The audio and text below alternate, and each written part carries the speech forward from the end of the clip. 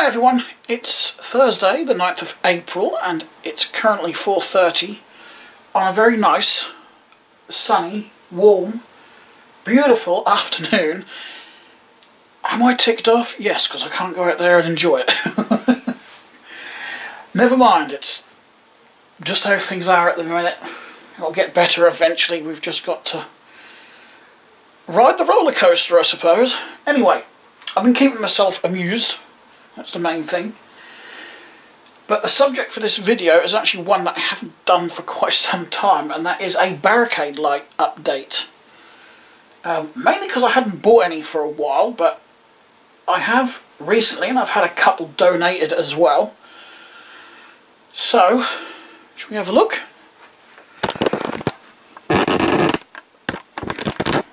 There we go.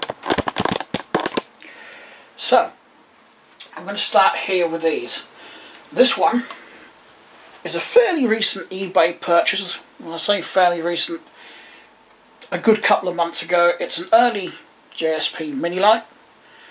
You can tell it's early because it hasn't got the four little knobs on top of the lens.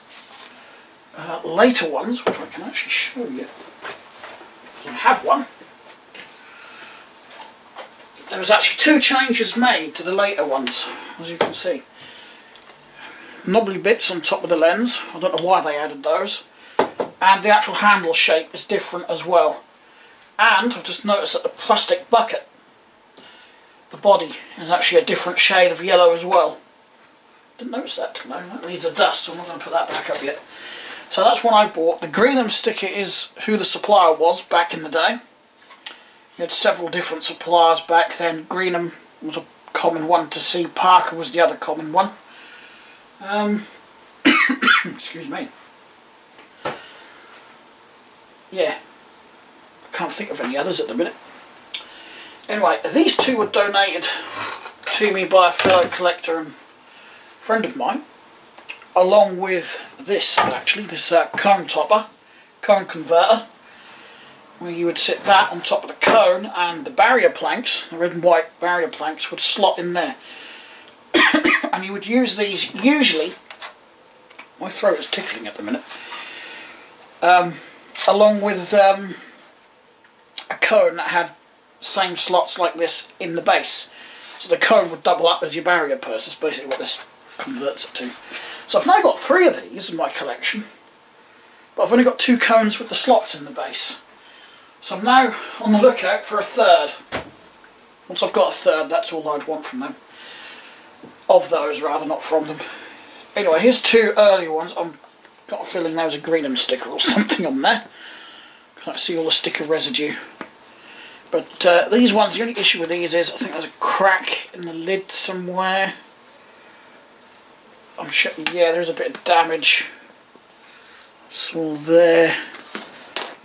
But they do work, as you can see, and because this lid is also loose, I can't turn that one off. It is fully in the off position. That should be the off position, and that should be on. Aha, got it to go off. There we go. But yeah, they do work. That's got quite a slow flash. That one's faster. But the lid doesn't like to stay on when there's a battery in it. It's the only downside to that one. But yeah, I'm very grateful to have those. So, I've got quite a few of these mini lights, but I think those are the only three early ones that I've got. All the others, which I've got, I don't know how many of, are later ones. Anyway, we'll talk about that next. So, last year I bought a green version of this with clear lenses on it, or white lenses, whatever you want to call them, which I've currently misplaced.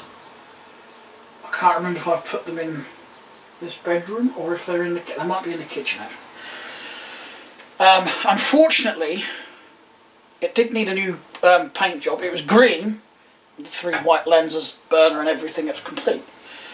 But unfortunately the hinge here had completely seized, so every time you opened it you actually bent the door, and of course eventually that was going to snap. In fact, it was getting very weak when I was doing it. So I hit the old eBay again, and I found this tutty looking one quite cheap. I think it was only £15. I can't remember if the shipping was free. So I'm in the process, as you can see, of trying to get this paint off, but it's quite tough, this paint. And the paint stripper I'm using is not the best. So it's going to take several dunks, or several coats of paint stripper to get that off. But I can't decide which colour I want to go with this, because I have seen pictures of these Dorman lamps with clear lenses in both green and red. Now, I could cheat and do it red, because I've got plenty of red paint, so I could get that done, you know, as soon as I've got all this cleaned up and ready to go. However, I would prefer it in green, because I've already got 3 red power lamps up here. See? So I wouldn't mind one in a different colour, but I haven't got enough green, so I may get this prepped and ready and wait to go and get the green paint I want.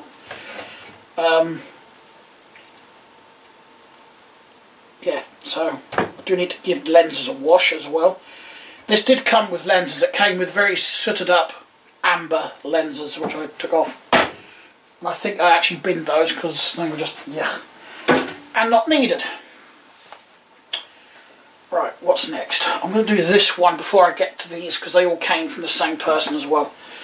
So this one was just a random eBay purchase last week. Would I recommend them? No, is a short answer. Because this arrived not working, because inside it actually uses a AA battery. And there's 4 amber LEDs, 2 that face this way and 2 that face the other way. It's also got the solar cells on the top there to recharge that AA battery. And apparently on a full charge that will give 5 nights worth of flashing. But the problem is it arrived with a completely dead AA battery, soldered to the circuit board, and I left this out and turned on trying to get charge in it and it wouldn't work. So I took it apart and I actually found that some of these screw fixings there's only 3, there should be 5. I've only put that one and that one and that one back, because that one's completely broken and I think that one is as well. Yep, I'm not going to get a nut in that one. Actually I could get one in that one, so it's just that one. One of these I had to fix as well as one of these bottom ones, but I did get it working. I don't know if it's going to work here because I've got too much light, because this is it does have a light sensor. If I do that, and perhaps if I turn the light off, nope. Down here, can I get it to work? I've got a flash out of it. But yeah, that is working. Maybe if I actually do this, there we go. Yeah, got to cover the solar cells up. But yeah, it does work now, and I'll show you what I did, because I didn't just replace the battery, I made a modification, a very easy modification, because I hit eBay again and I bought a little single AA battery holder. It holds just a single AA battery, or cell I should say, because strictly speaking it's a cell, but we all call them batteries, don't we? If I just take the base off, I'll show you up there and show you up its bottom. That's the modification I made. I just cut the old battery off, soldered on the new wires for the new. That is actually screwed there because there's, I don't know if you can see it, but there's a little peg there, and there's another one this side, so I just screwed this battery holder to that. And I've actually got in it a Energizer rechargeable battery, so I've got a better cell in there as well. So it took me all of 10 minutes to do that modification. I had to take all of this apart anyway to get the circuit board out, because there's wires going up to the solar cell which I needed to pull through and couldn't do that. Did mean I had to re-glue the solar cell back in place as well, but not a problem. So yeah, it does work. It's not very water resistant. I did wash this down when I got it, and well, I did find water in the lens, so it's not very water resistant. But it's cheap. If you want something cheap and cheerful just to use, you know, on a temporary bases, grab one of these. Actually, I don't think the seller's got any left. I think he's sold them all now. But yeah, I do like it. You can tell it's very cheap feeling and whatnot, but it's different, and it's actually the only solar powered one I've got. Now, that's another eBay purchase over a week ago now, and it actually arrived in the box flashing at me. I opened the box and it was flashing. I don't know if the guy I bought it from did that intentionally or if it got turned on during transport, but it was flashing. And it is one of these. That pin's too big. Let's try that one. It's got the options. So on and off, and then you've got steady burn.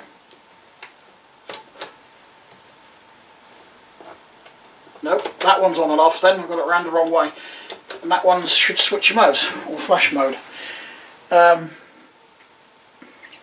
remember what I paid for this now. And I can't remember his eBay name either. Not off the top of my head.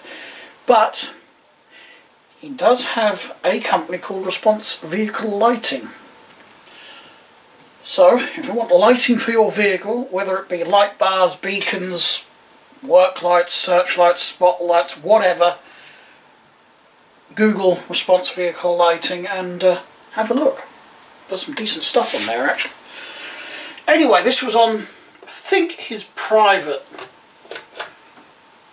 eBay account, because I know he's got two.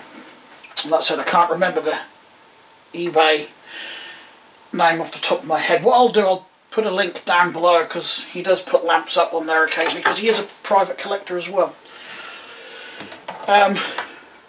This one came from the Netherlands, and it's fire service. Well, don't know if it was actually used, but this was sold as new old stock, so I don't know if it was actually used or bought by the fire service and never actually used or what, but it's quite a nice lamp. I quite like that.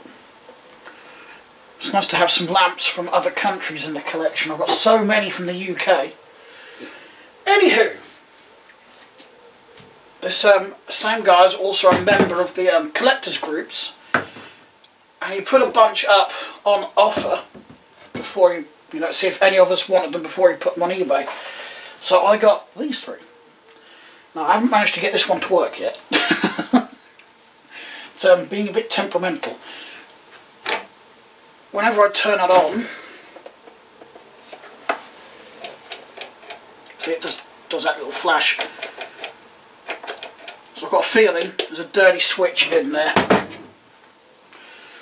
which it's just two screws holding that lens on. I can take that apart and have a look later. I just thought that was quite an unusual lamp. Again, it's from abroad. I'm not sure what country, to be honest. I think Germany. Looking at that, that looks German on there. See if you can see at home. Tell me, GVA. It's a little bit beaten up. It's obviously been used for its intended purpose, but I actually don't mind that with lamps. I like lamps, you know, that have a bit of work history, if you like, to it. So I got that one. And I got this one because I don't actually have an all-red Dorman traffic light. Got one in green that I actually put together myself using a bunch of spare parts I had. But not red. In fact, I don't know if they did an all-green one. I know they did a green option, but that had a blank plate on one side and a green lens on the other. But this one,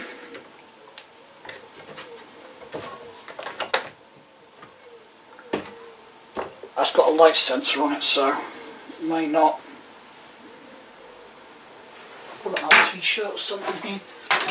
We could just shadow it with. There we go. Is that actually on camera? Yeah. And the darker it is, I've actually noticed the faster it flashes. So I've got that one. Because, well, I like these traffic lights anyway. They're one of my favourites. Body's a bit worn on that one, a bit faded around here. That's the yellow it's supposed to be, but again, that doesn't actually bother me. Now, a Till Dawn Guardsman with a big lens, a big red lens. This is quite different. I'm going to clean this one up as well as best I can. It's got clear lens on the back. I know they did lots of options with these Till Dawns. You could get them with red, blue. I've actually got a blue one. I've actually got a pair of green lenses to put on one of these, but it's very hard to find one with the larger lenses. I've got plenty of the Mark II, I believe they are, with the smaller lenses, but not many, or at least none spare with the bigger lenses, so I've got nothing to put my green ones in. But it does work. Let's see if that one will work better. That's quite strange how that works. It's got steady burn there. It's not very bright though, is it? This came with the battery, so I don't know if it's a brand spanking new battery or if it's been in a while. If I press it again, it flashes. If I actually turn it up, no, it goes back to static, and then off. So here's a multi-function light as well. I'll actually get that done up a bit more because it's a bit sticking out there a bit. Oh, I forgot to mention the friend and collector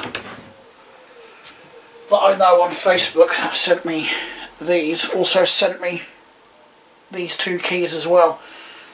This one's actually got the Dorman key in the end of it, but other than that it is similar to that, although this pin is thicker than this one, and this one's got like a hexagon key in it. Probably better to have in your pocket, but that is actually a Dorman key as well. It's got Dorman written on it, part number. That one's just a generic key. I know if you what was the lamp called I bought? I bought a Stell, which is basically a JSP Maxi-Lite lookalike. And they send these sort of keys with those Stell lamps. I do believe I've got another one somewhere. Here I have. But I actually prefer these because these are like multi-tools. It saves having lots and lots of other little keys dotted around, so... Anyway, that is it. That's what I've got to show you. So, you'll find a home for them. Oh, I'm just going to take you off the tripod for a minute and just show you something in the hallway. I did do a little video with them all flashing and put them up on here, but that was mainly so I could show the video elsewhere. And got all these hanging up in here now. They've all got a battery in, apart from the red Maxi-Lite down there, because you can't turn it off unless you lay it down, because it's got what they call a tilt switch in it, which is basically just a little ball bearing inside a switch with connections in. Ball bearing rolls to one end, it makes a connection. When it rolls away, it disconnects. That's how the tilt switch works. So, I actually got bored last week and I thought, well, why don't I bring some of the lamps in from the closet and just hang them up here and make, you know, a wall display of them. So that's exactly what I've done. For some reason that Till Dawn is a bit dim. Got that one there as well. Actually, if I just grab this one, you can see the lens size difference now, can't you? So I am always on the lookout for another one of these that I could perhaps dismantle and just put my green lenses in. I'm not really fussed on body condition as long as it's not smashed to bits. This has obviously been used for its intended purpose. I have no idea what's written there.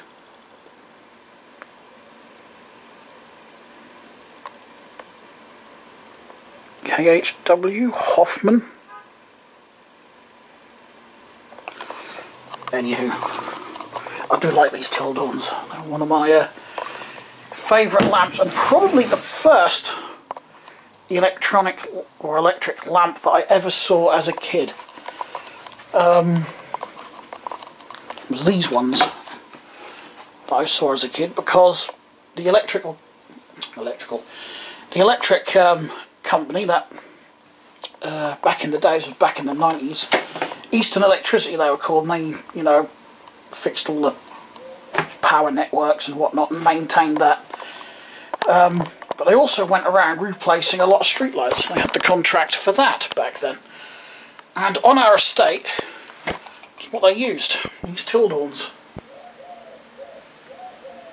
And I used to go past the depot on the way to my grandparents back then, looking out the car window, and you could see like a big bin on there just full of these. All gone now, no idea what they've done with them, whether they sold them or dumped them, but they went donkeys years ago. It's a shame, really. But yeah, I think ever since then I've always liked that style of lamp. So I'm glad. I think I've got another 2 or 3 in the cupboard out there. I can't remember without looking. I've got a number of them anyway. So, thanks a lot for watching. I hope you liked the video. And as soon as I have another update like this on some lamps, I will let you know and do a video on them. I don't like doing a video on them one at a time, because that's just boring. I like to get a bunch of them like this together. Anyway, thanks a lot for watching. I'll talk to you again soon. Bye.